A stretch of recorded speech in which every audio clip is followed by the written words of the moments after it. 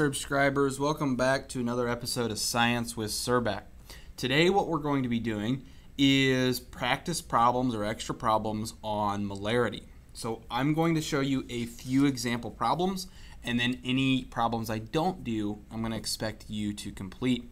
So with molarity, again, you hear the R, molarity, the formula is as follows. Big M for molarity is equal to moles of solute divided by liters of solution. Again, molarity, big M, moles of solute divided by liters of solution. This is key to solving these types of problems. Now, 1A through 1C is pretty simple, so I'm going to skip over that, and I'm going to jump right to 2A. So it says, what is the molarity of the following solutions? We have 0.96 grams of magnesium chloride, or MgCl2, in 500 milliliters of solution. So again, the first thing that we need to do is we need to get moles of solute. We have grams, so we need to do a conversion. So we start out by writing down 0.96 grams of MgCl2, and we set up our conversion. Again, we always cancel units diagonal, so we have grams of MgCl2 on bottom, and on top we can have moles of MgCl2. Now, gram over mole or mole over gram, we need the molar mass. Again, you could utilize the periodic table.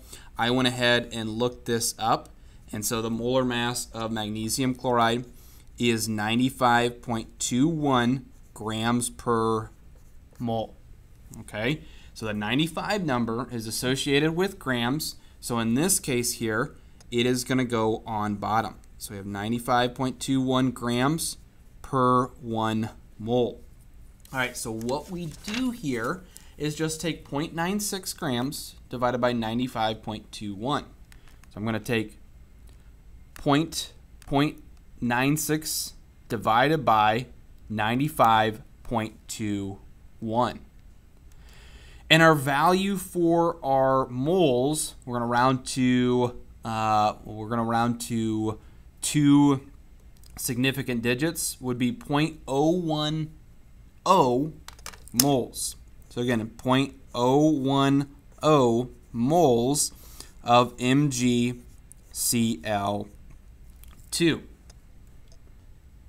So the next thing that we need is liters of solution.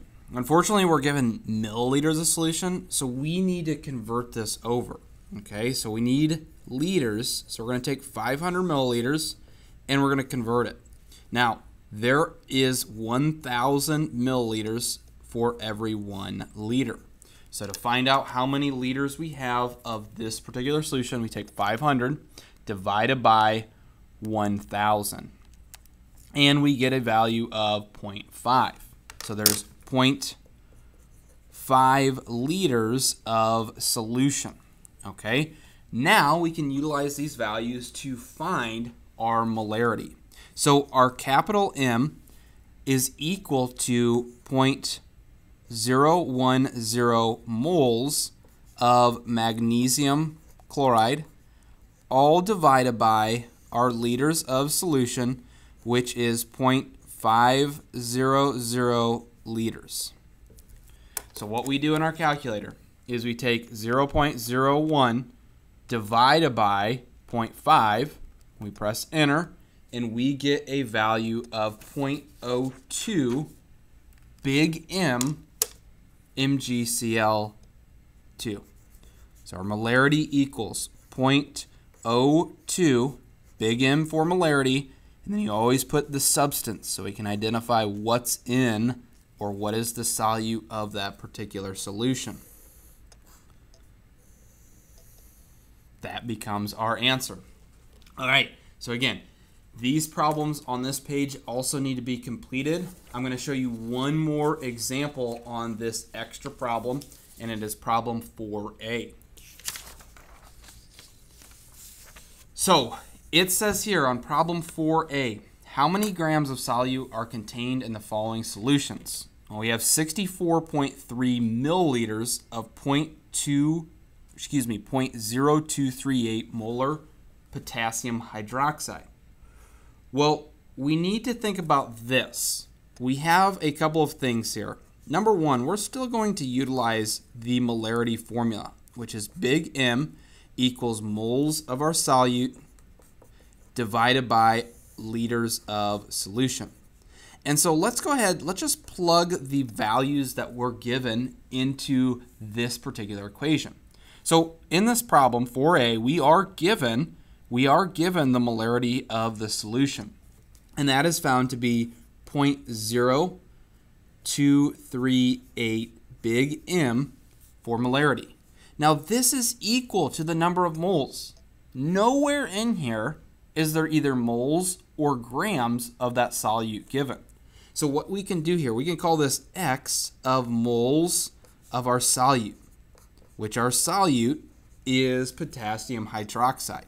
So we could put KOH in parentheses. Okay. Now we need to divide this by liters of solution. Again, we're given milliliters, so that means we need to convert that to liters. So we need to take 64.3 milliliters and we need to convert that to liters. Once more, there is 1,000 milliliters in every 1 liter. So if we grab our calculator, we have 64.3 divided by 1,000 gives us a value of 0.0643 liters. Again, this is 0.0643 liters. All right, so now I'm just going to place this value right here. So 0.0643 liters. Okay, so what happens here? What happens here is this. All I'm going to do is cross multiply to find out our number of moles of solute. Okay, so what we have here is this. I'm going to take 0.0238 times 0.0643. We press enter and we get a value of 0.00153. Again, I'm going to use 3 significant digits, so 0.00153 moles of our KOH. Now, the problem says, what is the number of grams, or how many grams are in this particular substance? And we need grams because we don't have a mole scale. We have a scale that measures in grams. So we're going to have to do one more conversion. So I'm going to take 0.00153 moles, and I'm going to rewrite it down below. So 0.00153 moles of KOH. Now we set up our conversion. So moles of KOH will cancel on bottom, and on top we can convert to grams of KOH. Now again, gram over mole or mole over gram, we're going to have to utilize our molar mass of KOH, and you could take the time to go through and calculate it, but I went ahead and I just looked it up. The molar mass of KOH is 56.11 grams per mole. The 56 number is associated with that grams, so we put 56.11 grams per 1 mole. Now, all we need to do here is take 0.00153 times 56.11. So 0.00153 times 56.11. Press enter. We need to divide it by 1, so I keep that answer plugged in, and I divide it by 1, and we get a value of 0.0858 grams of KOH. So again, 0.0858 grams of KOH.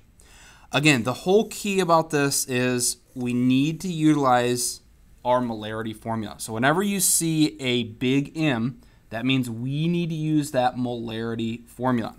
And just so it's clearly written, our answer again is 0.0858 grams. And this is almost a backwards way or backwards method that we solved or compared to that first problem I showed. All right, I need you to do the remaining problems on your own. As always, I hope you've enjoyed this, and if you haven't done so already, make sure you subscribe.